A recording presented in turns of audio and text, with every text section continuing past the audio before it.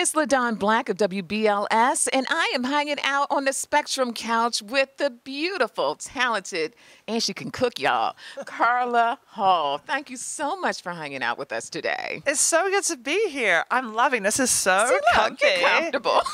So good.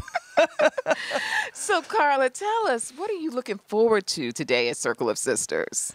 Some natural hairstyles. Yes, because we're curly girls. You know, I know, as a curly girl, people ask me all the time, what do you do with your hair? And I'm like, oh, I use Miss Jessie's, I use Fido. And then I saw those Miss Jessie's bags, and I was like, oh, Miss Jessie! You know, I love me some Miss Jessie's. I give consultant, like, tips on the street when people are like, how do you do your hair?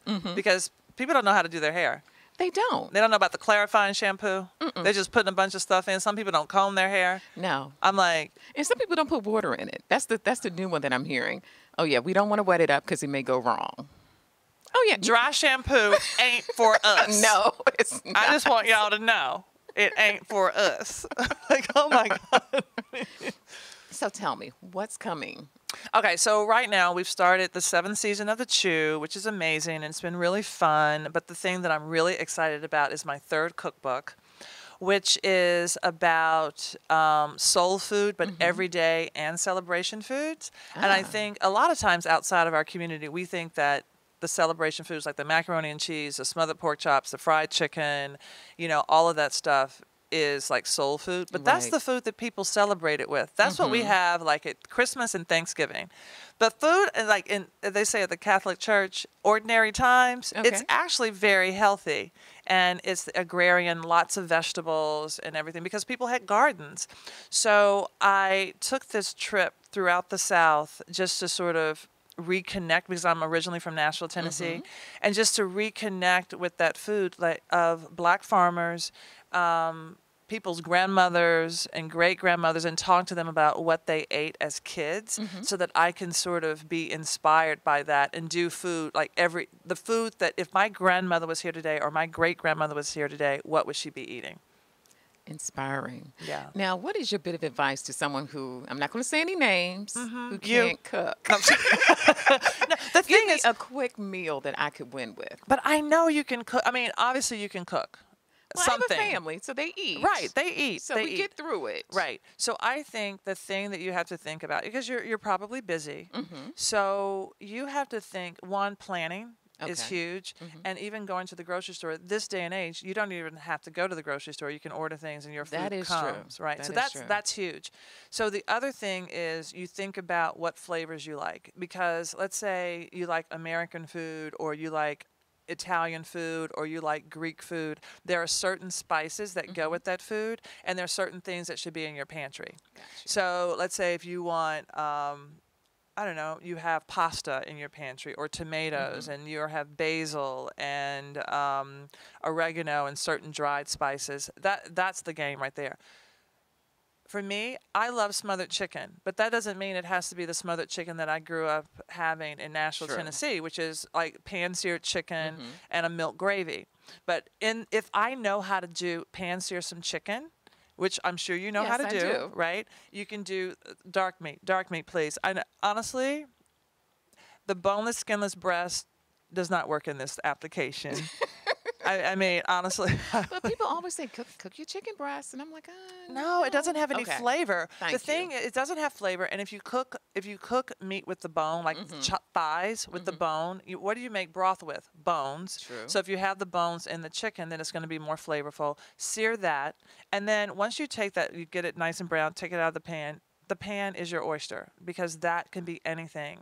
You can put onions in there and garlic. You can then put on top of that some tomatoes. You can put olives in that, or you can leave the tomatoes and the olives out. You can put lemon in that and then do a milk gravy with the broth, right? You can even add spinach in there. You can add some kale or finely shredded collard greens. So if you think, okay, I have this chicken and then this pan, I can do whatever I want. It can be French, it can be Hungarian, it can be Italian, it can be African. So that's how you should build your dishes. That's how you should be thinking. And clearly don't throw anything away. Oh my God, don't throw anything away. No. Everything no. has a use and a Everything, purpose. yes, everything has a use and a purpose, and I think a lot of times we're so used to this beautiful food that even people say, "Oh, I have parsley in my dish," so you take the leaves and you throw away the stems. The stems have most of the Yeah. flavor. Okay. Cilantro, the stems have most of the flavor.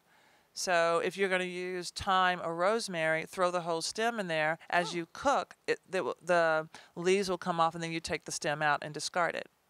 And it all adds to the flavor. It all adds to the flavor. There's flavor in the brown. That's why you brown your meat. Mm-hmm. And then what fresh herbs can do to a dish to wake it up, boom. Amazing.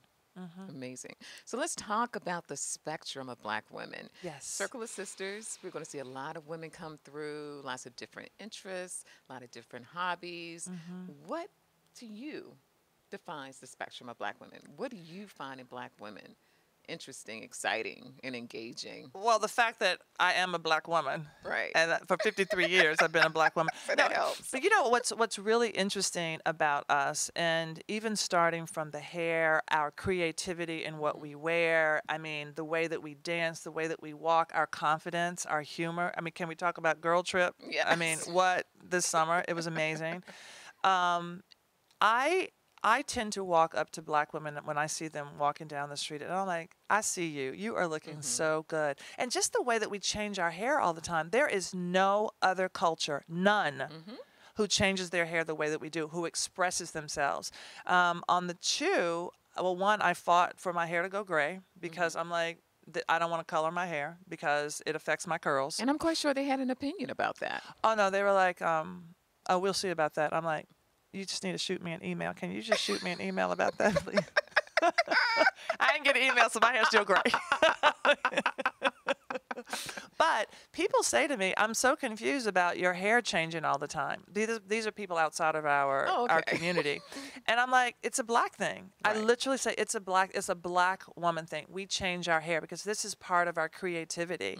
You know, whether you are wearing, you know, a protective style or a wig or dreads, or, I mean, we can go long, short. And the beauty in it, we started that, and then other communities took that on. Exactly. You know, to do clip-ons and to do all this. I'm like, wait a minute, why are these Black women, how can they change their hair and do all of this stuff? I mean, Vivica was just talking about her wig line. You know, Sherry Shepherd has a wig line. Right. Because it's all about diversity.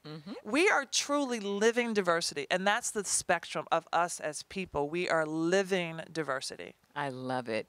Carla Hall, thank you so much for hanging out with us here at Circle of Sisters, and we can't wait to see more of you today. Thank you, girl. I'm going to be cooking. I'm going to be making some Johnny cakes and some chicken with spinach, chicken sausage gravy. What? So we're going to all get fat today. That's what you're saying. Moderation. There you go. Carla Hall.